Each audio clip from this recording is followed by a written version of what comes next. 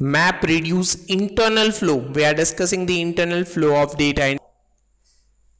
So guys, these highlighted nodes are the slave nodes.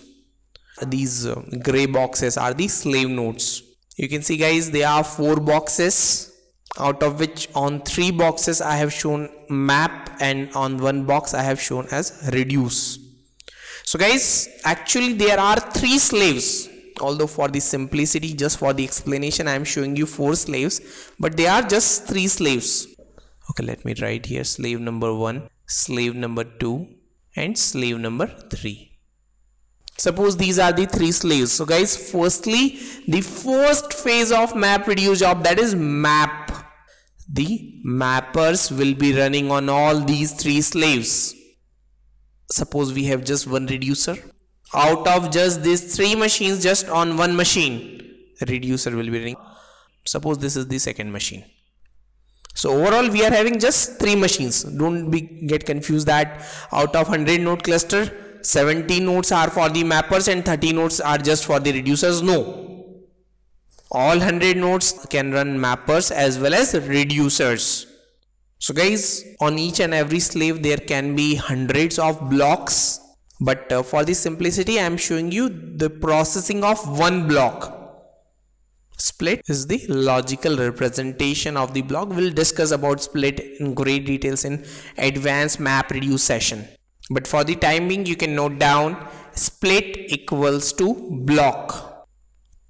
Please note down guys the very first point. 1 split is processed by 1 mapper.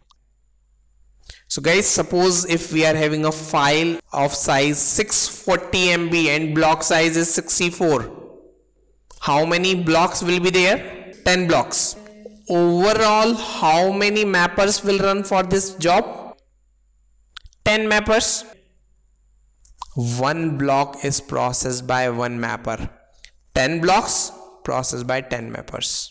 So guys, mapper or map is the first phase of processing. This is the location where user can define his own custom business logic. Like say for example, you are solving some other problem, so you will write your logic in your map function. If I am solving another problem, I'll write my own logic in map function. Guys, there are just 2 locations where user can write his custom code: map and reduce, or mapper and reducer. Now, output of mapper is called intermediate output. Important point, this intermediate output is stored on local disk. Guys, the input to the mapper is from HDFS. The split or the block is stored on HDFS, but the output of mapper is written on local disk. Why the output of mapper is written on local disk? This is intermediate output. No need to store it on HDFS. Guys, apart from this, data write is very costly. As soon as you write any data, by default 3 copies of data will be created. That is unnecessary because this is just an intermediate output. So guys, for the purpose of optimization, to get the better performance, the output of mapper is written on local disk of that particular slave. So for this slave 1, the output of mapper is written on the slave 1's local disk. For slave 2, output of this mapper is written on slave 2's local disk. Imagine z-axis on the slave. There can be hundreds of mappers parallelly running on each and every slave. That is based on slave's configuration, machine's configuration. They all will be writing the output on the local disk. The first phase is finished and intermediate output is available on local disk. Now the next step is copy or shuffle. The output of mapper is shuffled from mapper node to reducer node. So guys, what is a mapper node? The node where the mapper is running for a particular job is called mapper node for that job. Like slave 2 is mapper node as well as reducer node. But from the machine where, from the slave where the mapper is running to the slave where the reducer will run, data must be copied, data must be transported, the intermediate output must be shuffled. This is called shuffling. One question: when shuffling will start? Once all the mappers are finished, or as soon as just first mapper finishes? Guys, the answer is as soon as first mapper finishes, shuffling will start. Now let's proceed ahead. So guys, you can see on the reducer node we have got the output, intermediate output from the slave 1, intermediate output from the slave 2, intermediate output from the slave 3. So as in the figure I am showing you 3 slaves. From all the slaves, intermediate output came to the slave 2, that is reducer node. Now your framework will merge intermediate output from all mapper nodes and it will consolidate them. This merged output, this merged intermediate output will be given as an input to the reducer. Reducer, second phase of processing, second phase where user will specify his own business logic based on his requirements.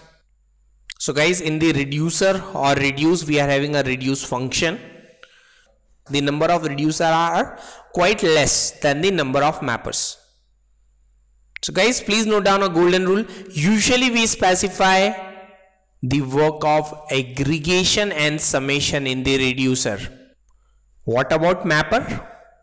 So guys, in the mapper we specify all our complex business logic, and in the reducer just basic lightweight aggregation and summation sort of work is specified in the reducer.